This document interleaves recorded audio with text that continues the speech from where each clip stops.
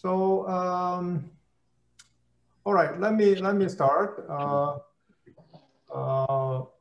Today, it is wonderful to have a speaker, Dr. Filatov.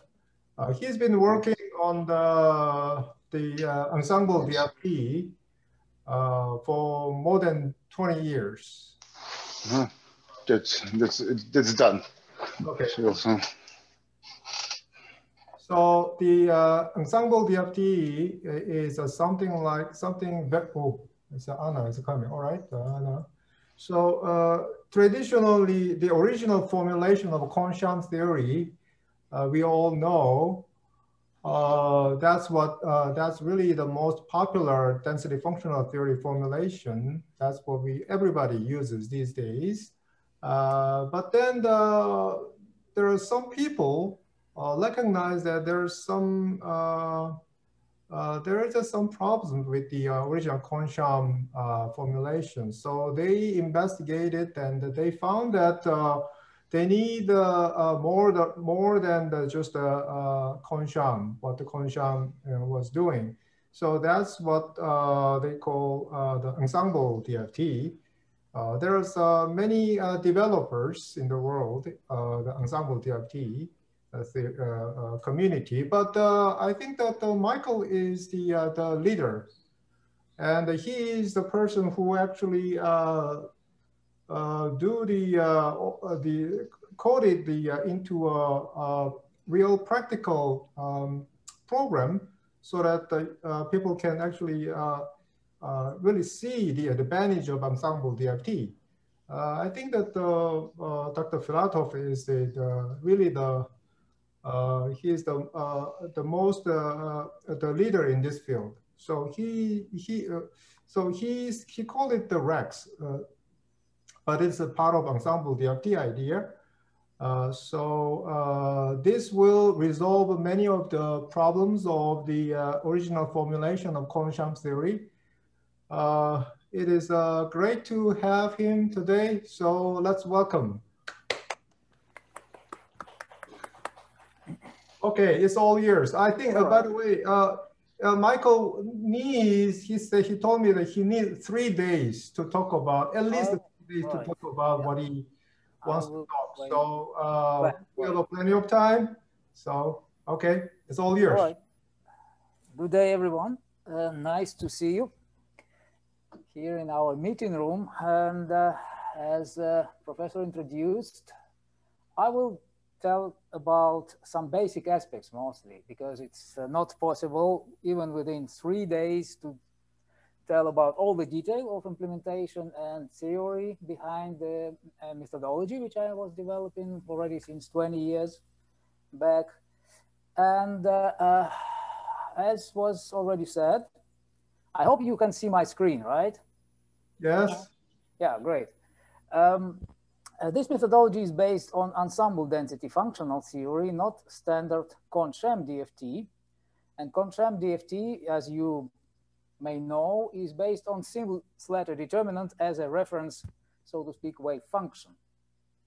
However, ensemble DFT is more similar to multi-reference methodologies in wave function theory. And this ensemble representation, it offers a number of advantages. In particular, it provides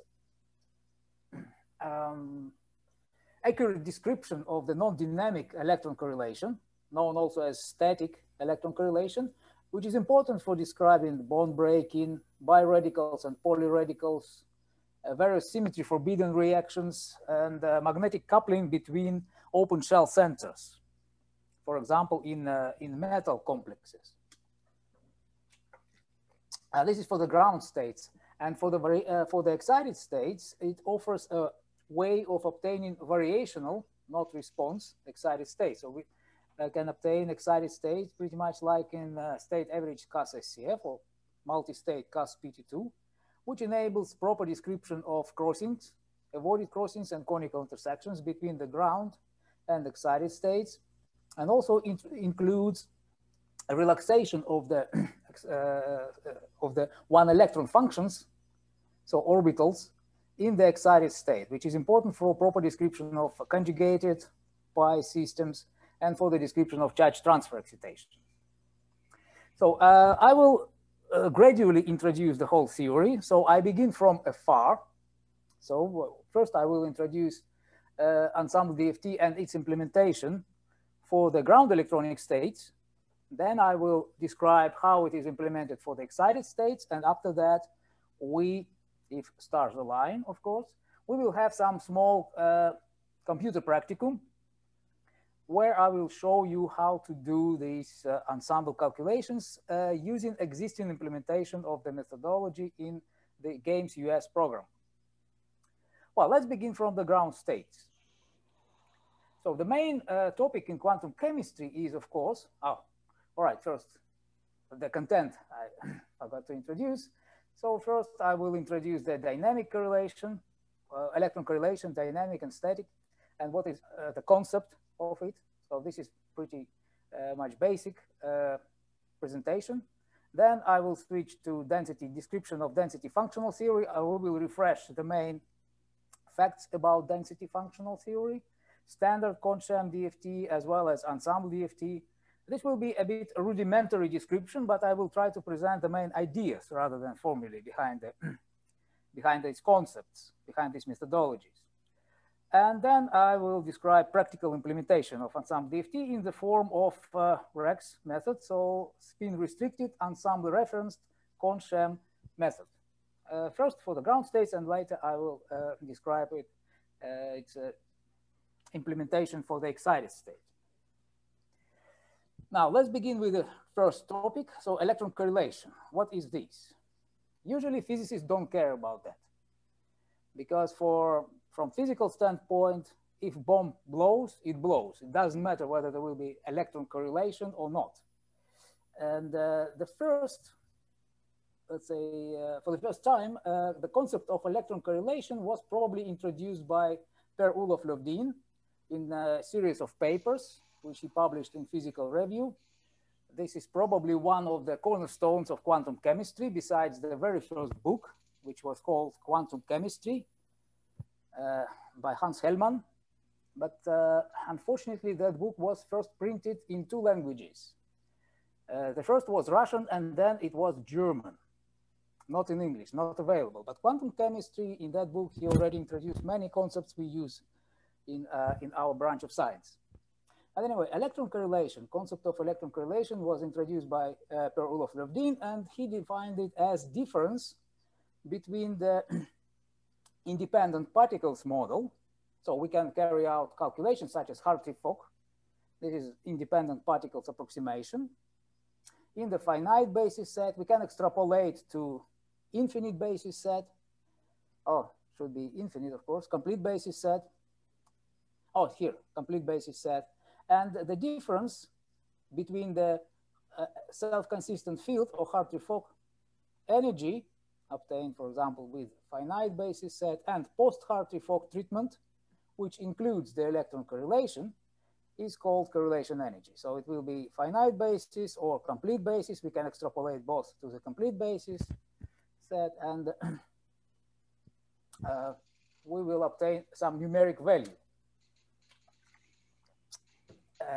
So some reminder about simple independent particles models of H2 is usually a good example of good representative of any molecule.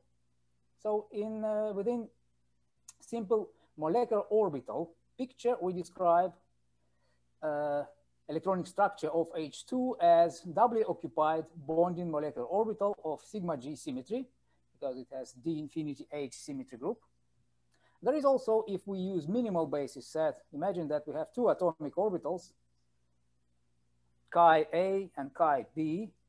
We can make in phase and out of phase combinations of the 2 atomic orbitals, which correspond to bonding and anti-bonding molecular orbitals. So if we construct a Slater determinant as approximation for the wave function of the ground state in this way, in the usual way, A is anti-symmetrizer, then we can open up the work out the determinant, and we obtain the following description, where we will see that we have a configuration which corresponds to covalent structure, electronic structure. You see that there is one orbital, one atomic orbital on atom A and another on atom B, and same at atom A, atom B. So we have the same, let's say, covalent configuration in this wave function, and also it contains ionic configuration, the Hartree-Fock wave function, where both electrons occupy the same orbital, like electron with alpha and with beta spins are sitting in the atomic orbital A, SA, or atomic orbital B. So the standard Hartree-Fock wave function, it collects both covalent and ionic configurations with equal weights, and these weights are fixed. And in fact, this is bad for describing exactly what we want to introduce, the electron correlation. In particular, it will give us wrong dissociation limit. Well, if we occupy, however, the other orbital, anti-bonding combination of the atomic orbitals with two electrons, so doubly excited electronic configuration like here, then we will, when we work out this Slater determinant, we will see that we still have the same covalent configuration in this wave function and the same ionic configuration. However, they have, well, covalent configuration have inverse sign, minus instead of plus, like it was in the doubly occupied bonding MO.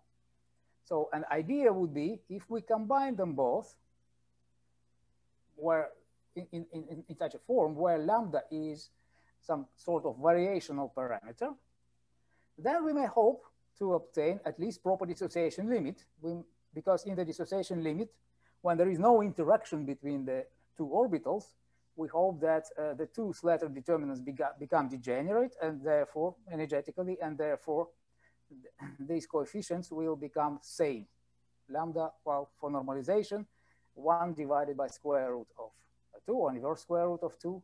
And indeed, if we combine them both with these coefficients, we see that only covalent configuration remains in this wave function. So this is a very simple example of generalized valence bond for this wave function, perfect spin pairing wave function. So GVBPP, so-called.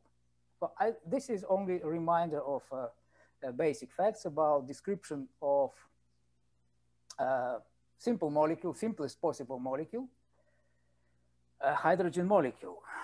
Right, now I want to show you how electron correlation manifests itself in the wave function. So of course it is not possible even for simplest molecule like dihydrogen to visualize the wave function because it's 6-dimensional. However, we can visualize a so-called conditional probability density, which is defined as probability to find, let's say, probability distribution of electron 2, provided that electron 1 resides at specific position. And in this cartoon, position of electron 1 is given by this red dot. And you see that from, well, this probability distribution is constructed using the exact wave function, which was obtained as early as 1933. And you see that the distribution of the second electron, it reacts to the position of the first electron. So it tries to avoid the first electron. Second electron tries to avoid the first electron while the first electron moves. Right, and here the static pictures for the same. So when the first electron is at one end of the molecule, then the second electron has greater probability to be found at another, at opposite end of the molecule, and vice versa. When the first electron is at the, let's say, right end of the molecule, then the second electron will go to the left. So this is intuitively a correct picture of electron correlation because electrons are charged particles. They used to repulse each other. And therefore, this electronic repulsion leads to this non-symmetric distribution of the probability density. All right. However, if we look at the self-consistent field Hartree-Fock wave function and construct the same probability to find second electron, provided that the first electron is at R, then we see that there is nothing like that. So this breezing of wave function going up and down, because I was too lazy to normalize this probability distribution simply. I made these cartoons quite some time ago, maybe 12, 14 years ago. Don't remember when exactly, but you see, there is no change in the shape of the distribution of the second electron. So second electron does not see the first electron, right? So this is a disadvantage of the self-consistent field methodology. And this disadvantage can be quite easily cured by switching over from single determinant to multi-determinant representation for the wave function. If we introduce, instead of Hartree-Fock wave function, GVB-PP wave function, or simple two-configurational wave function with variational parameter lambda, and obtain probability of, well, that will be for GVB-PP, probability of finding second electron, provided that the first electron is at R, we see that generally we capture the picture of the electron correlation. The main, let's say, consequence of it, the Coulomb repulsion, which leads to asymmetric distribution of the second electron when the first electron is somewhere in space, right? So that means that configuration mixing, even the simplest form configuration mixing, already brings in some electron correlation. Well, and this is a consequence of the fact that the ground state wave function is constructed from two bonding orbitals, right? And bonding orbitals don't have node between the atoms. Doubly excited state is constructed from two antibonding orbitals. And antibonding orbitals, they do have node between the atoms, and therefore its probability distribution is anti-symmetric, so to speak. When we mix the symmetric and anti-symmetric probability distributions from both wave functions, we obtain non-symmetric distribution. That's consequence of the configurational mixing in simple GVB-PP wave function or at the wave function level. In fact, some part of electron correlation is captured even at the Hartree-Fock level. This is called Fermi correlation. Fermi correlation originates due to the Pauli principle, so wave function anti-symmetry. So if we take, for example, triplet state, wave function of the triplet state, exact wave function, and construct, again, conditional probability of finding second electron, then we see that the second electron tries to avoid very strongly the first electron. Same will be produced by simple single determinant wave function constructed at the Hartree-Fock level for the triplet state. There may be tiny difference between the shapes of these peaks, which will be due to the dynamic electron correlation, so due to Coulomb repulsion between the electrons, but the main essence of the Fermi correlation is captured at the Hartree-Fock level. However, as we saw in the previous slide, the Hartree-Fock methodology or SCF methodology does not capture the electron correlation due to Coulomb repulsion of the electrons. Now, another example where we can see that some amount of correlation, electron correlation, is introduced is, for example, for open shell singlet state. There is no single determinant wave function for this state, which would have all proper symmetry properties, such as spin symmetry. And the wave function for even simplest wave function at the SCF level for open shell singlet state is two configurational. There are two electronic configurations, spin up, spin down, spin down, spin up on different atoms, for example. But in this case, if we compare with the exact wave function, this simple wave function still captures some electron correlation, although the shape of the peak may be slightly different. And this is again due to absence of the correlation due to Coulomb repulsion between the electrons. So what I would like to illustrate with this is that simple configurational mixing introduces the electron correlation into the description, although this description may be not exact. And now let's refresh how electron correlation is described typically at the formal level, at least in, and also in the computations. So one of the first, let's say, formalization of ways to compute correlation energy was done by Oktay Sinanoglu. So it was already in 60s, sometime after Lovedin. Well, electron correlation following Lovedin is defined as difference between the mean field or SCF or Hartree-Fock energy and the exact energy. We can use intermediate normalization here. It's no harm, so-called intermediate normalization.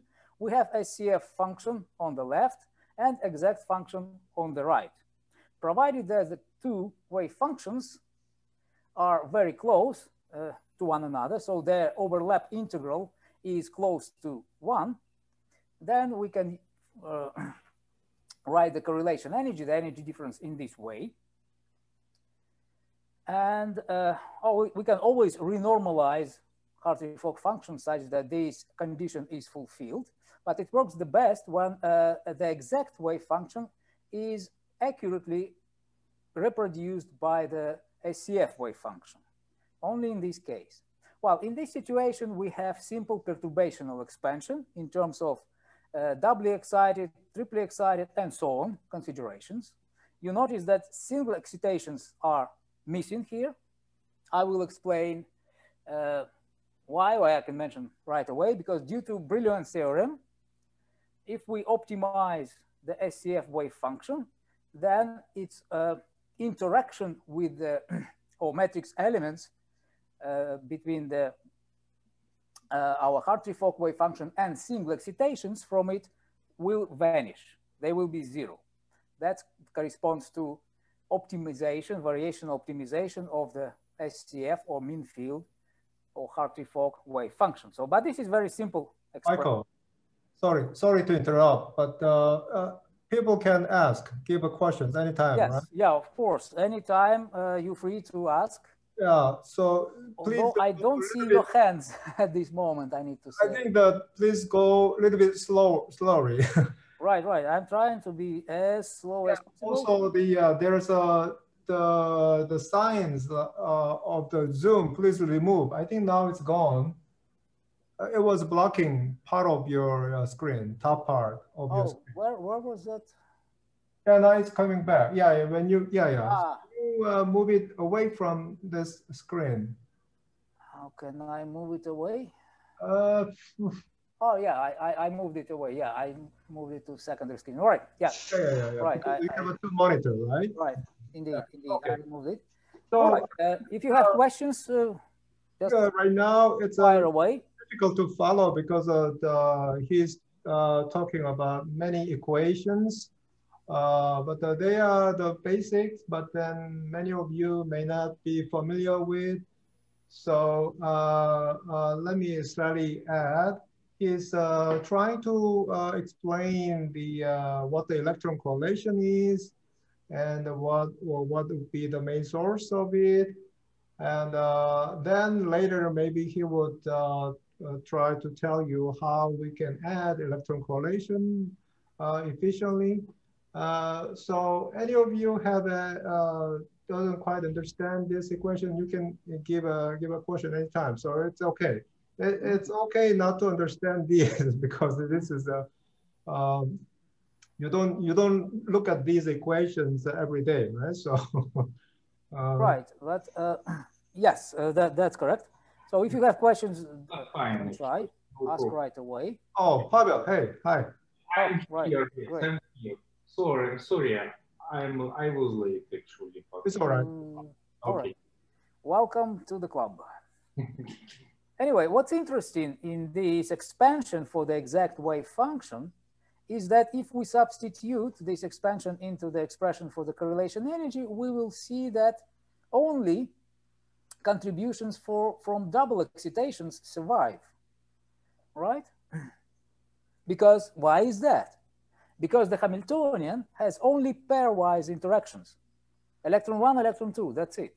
Electron I, electron J, and not triple interactions, right? So that therefore all other terms between the, let's say, ground state or reference state, single determinant, and any that operator is about just the two particles, right? Yes. There's no three particle operator, right? Right. Yes. So that's all other contributions. So from, say, matrix elements between a Hartree-Fock wave function and higher excitation than double, they will simply disappear.